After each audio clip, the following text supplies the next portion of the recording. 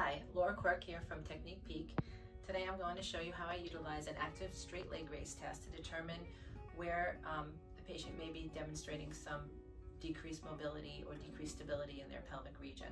So we're going to ask the patient to lift their heel up off the table about 5 centimeters. So you lift up your left foot first.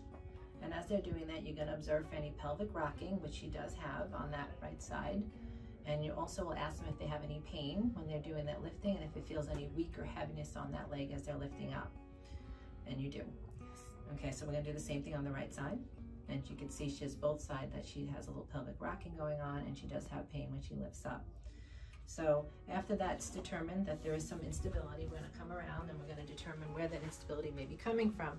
So we're going to compress the ilium first, which would give her more stability through the deep transverse abdominal muscle.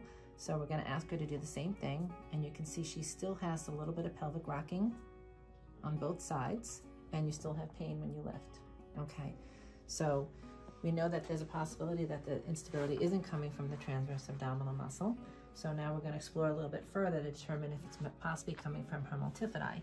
So we're going to come underneath and we're going to use a gripping technique, and we're going to grab hold of both PSISs under your hand, and you're going to create some compression through the PSIS region. You're going to have her lift up. Go ahead, lift up the left leg. As you can see, she's more stable. Now we're going to do the right leg.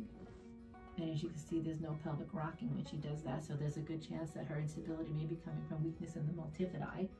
And there was no less pain when you did that? Yeah. Okay. And then we also want to rule out the possibility of there may be some weakness in the anterior or posterior pelvic floor.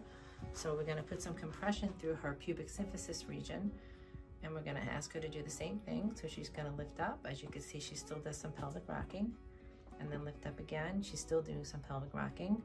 So far it's not coming from that anterior pelvic floor. So we're going to check the posterior pelvic floor.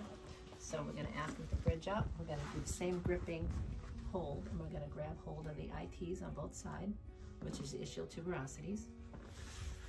And we're going to give compression through those ischial tuberosities and actually have her do the same straight leg raise. We'll do the left leg and the right leg. As you can see, there was less pelvic rocking when we did that.